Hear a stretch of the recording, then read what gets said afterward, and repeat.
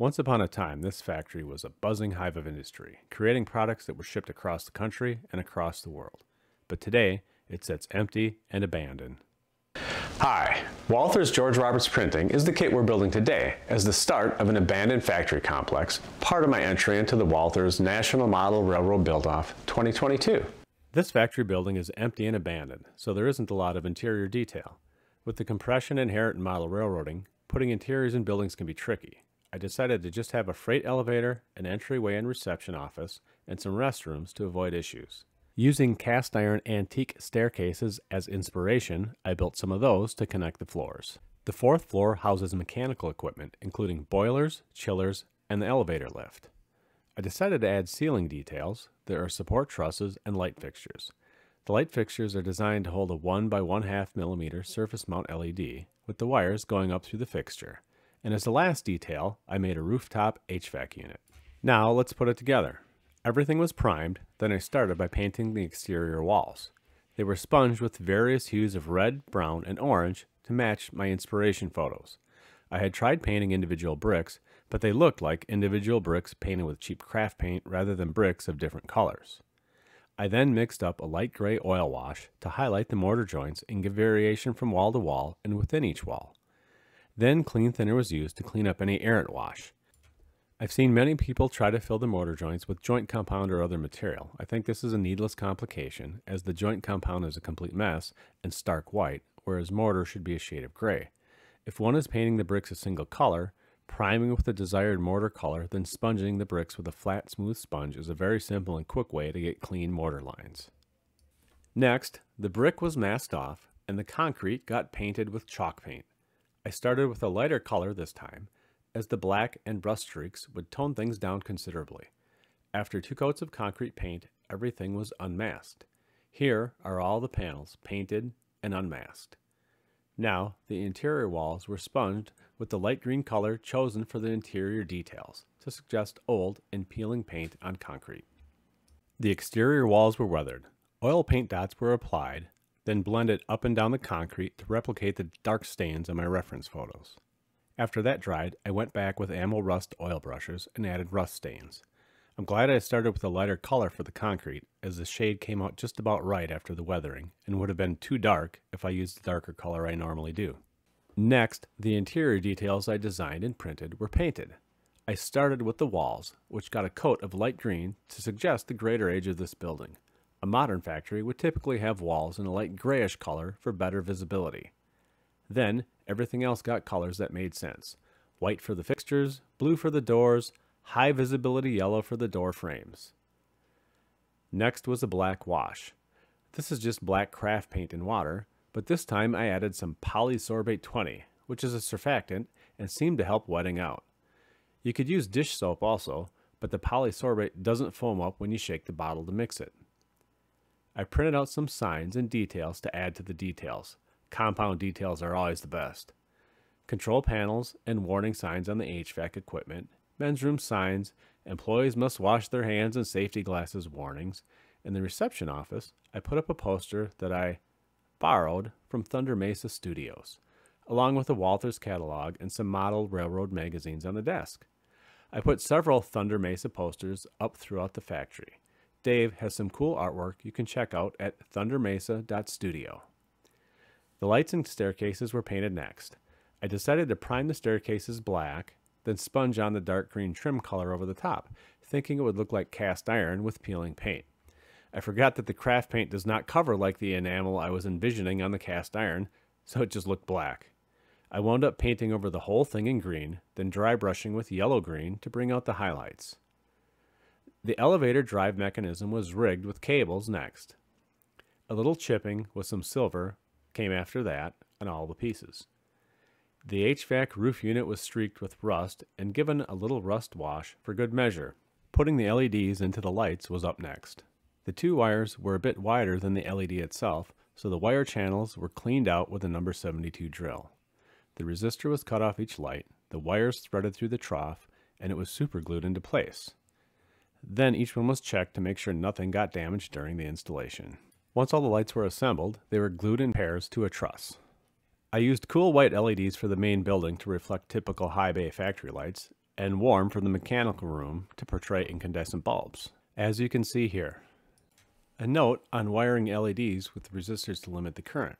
When doing this, you subtract the sum of the forward voltages of the LEDs wired in series from the supply voltage, then divide that by the current you want in the circuit to get the resistance you need. Typically, LEDs are strung together until the forward voltage is just below the supply voltage, then those strings are wired in parallel, which is what I did. But one of the lights didn't work. I think I shorted the wires gluing it in. But since the other LED on that truss did, I used it. One dead light in an abandoned factory isn't unexpected. But when I wired it with the other strings, only the one-eyed string would light. I chased this for a while until I realized that a string with fewer LEDs needs more resistance to balance the voltage drop in current. In short, the string had 3 volts less forward voltage, would turn on first, and prevent all the other strings from turning on at all. I'm glad I figured this out, because even though I replaced the dead LED on that truss, I needed the extra resistor for the single fixture in the mechanical room. The windows and doors were painted with a dark green as step 1. Then various rust colors were sponged over, starting with a light rust on the outer and upper edges, progressing to a dark color in the center and bottom. The frames were installed in the walls. The panes were glued on with tacky glue. In hindsight, I would have made my own from acetate.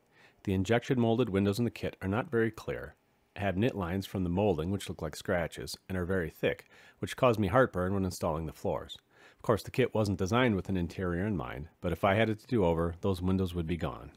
The floors were laid out on a styrene for sale sign from Home Depot, then cut out. Not sure if this was the least expensive option, but it was convenient. The walls were assembled starting with the front entry. Some of the walls not critical to holding the building together were left out to aid in installation of the floors, starting with the first. Going back to the model railroad compression point, the first floor has a bit of a conundrum. The front entry is at ground level, but all the rest of the docks and doors are about 4 scale feet higher, so somewhere it has to go up or down. I've never met an industrial engineer or plant manager who wanted ramps and stairs on the factory floor, so I put stairs up right at the front entry, and the remainder of the first floor is flat. Next, all the floors were mocked up to confirm floor heights. It turned out, despite careful measuring, the stack was too tall. The solution was to decrease the height of the first floor, which involved cutting down the first floor freight elevator. 2 wires were run up the end walls to power the lights. Then spacers were cut, painted, and installed to hold up the second floor. The lights were glued to the floor with contact cement because it remains pretty flexible, and it seemed there might be a lot of flexing required to get the floors in place. And the only thing worse than having stuff pop off during installation is having it pop off after everything is assembled and you can't get to it. The second floor was glued in after the first floor details were attached. Then, the leads from the LEDs were soldered to the feeder lines. The third floor followed the same pattern. Lights glued to the third floor, details to the second, then glue the floor in. Now was a good time to install the 2 remaining walls that go all the way to the ground. The third floor lights were installed. These were a bit tricky because one row crosses the roof and the fabricated 4th floor. It worked out okay to glue it to the 4th floor, then wedge it under the installed roof. The final wall is installed after the 4th floor is glued in. The 4th floor details were installed: boilers, chillers, and the elevator motor. Next, the exterior details were assembled: the water tower and base, the chimney, the vent stacks, the staircase, and fire escape components. Even though the instructions said to assemble the fire escape first, then install it onto the building, that didn't work very well. So I took it all apart and assembled the parts onto the buildings. There were also issues with the actual part. The stair railings blocked the escape doors, and the swing downstairs interfered with the brace. Looking at the box picture, the railings were not installed, and the drop down stairs were different. I removed the inner railings from the stairs and trimmed the interfering brace to allow the drop down stairs to fit. A little frustrating.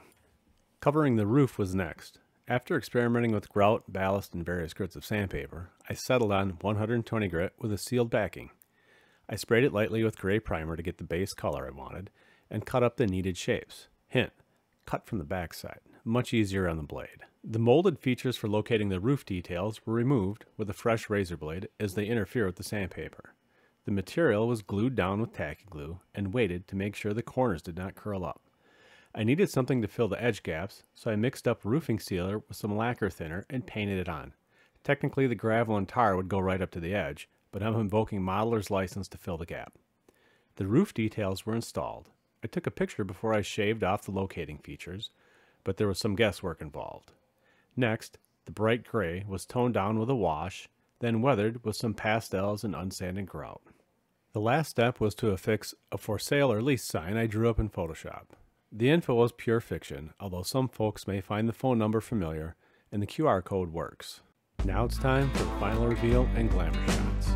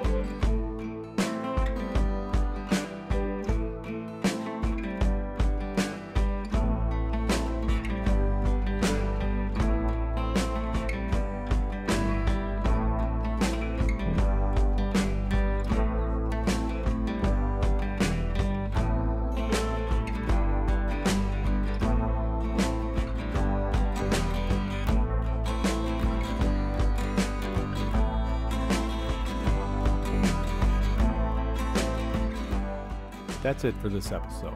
So remember, give it a like if you liked what you saw. If you want to see more, subscribe. And let me know what you thought down in the comments. Thanks for watching.